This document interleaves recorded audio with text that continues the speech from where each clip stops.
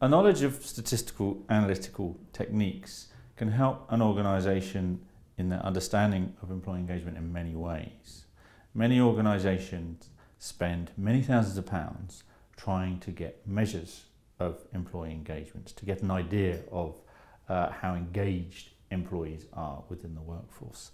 And these organisations often spend many thousands, sometimes hundreds of thousands of pounds, paying for the service of external survey providers to come into their organisation and measure the levels of employee engagement at their workplace. What organisations actually do with this data, however, varies considerably.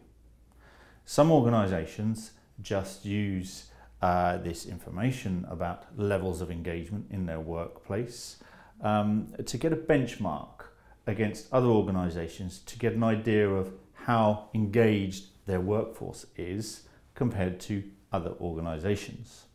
Some organisations like to compare different groups or teams within their organisation in terms of how engaged or disengaged might different teams be. So they make a relative comparison across different parts of their organisation.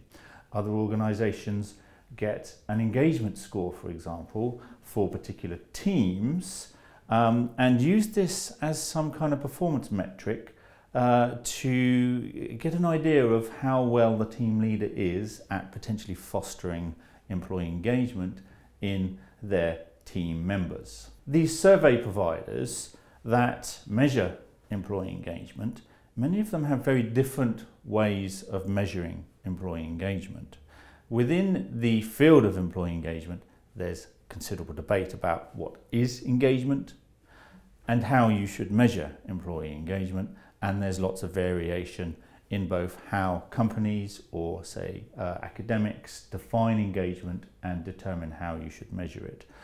What statistical analytic techniques can enable an expert HR analyst to do is to potentially interrogate whatever measure is used in the assessment of engagement levels within our organisation and answer some key questions like, is this measure a valid measure?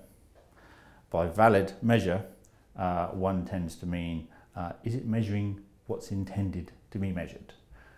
Is this survey measure of engagement, for example, actually tapping levels of engagement in the workforce's head or in employees' heads, if you like? So, statistical analytic techniques can help an HR analyst try to determine how valid these measures that are being used are. Now, these measures, these surveys may have either provide data at an individual level to the organisation, so each employee has an engagement score, or at a team level, so you get an indication of team level engagement. External survey providers often provide engagement data at the team level. Now, an HR analyst, whether they have data at the team or individual level, can use factor analysis, for example, to try and check and ensure that the construct that's being measured, engagement, does seem to be behaving in a way that one would expect if you had a valid measure. For example, do our measures of engagement separate from other constructs that you may have measured in a survey? For example, job satisfaction. Okay? So with statistical analytical techniques such as factor analysis, you can interrogate the data to ensure that the survey is potentially being, or is a valid survey and is measuring the constructs that you hope to measure.